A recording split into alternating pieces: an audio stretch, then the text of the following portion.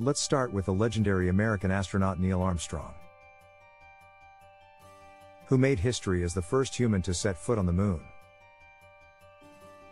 But did you know that Armstrong almost didn't make it to the moon? During the Apollo 11 mission, the lunar module's computer was overloaded and threatened to crash the spacecraft into the moon's surface.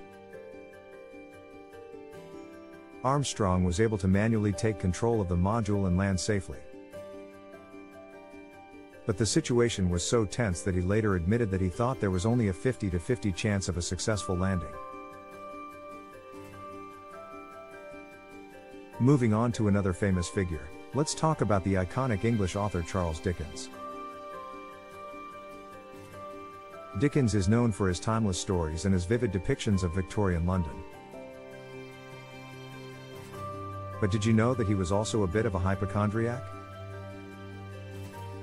He was obsessed with his health and would often visit doctors for treatments and remedies for his various ailments.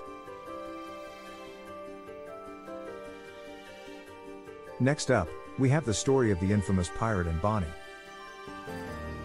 who terrorized the Caribbean seas in the early 18th century. Bonny is known for her fierce and independent spirit.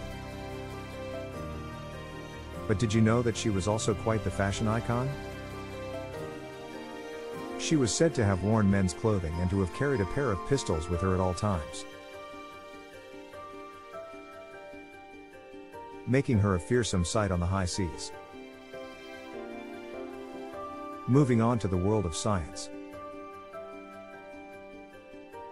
let's talk about the legendary physicist Albert Einstein, who revolutionized our understanding of the universe. Einstein is known for his groundbreaking theories of relativity and his brilliant mind. But did you know that he also had a bit of a messy personal life? He was notoriously disorganized and forgetful, and would often misplace important documents and items.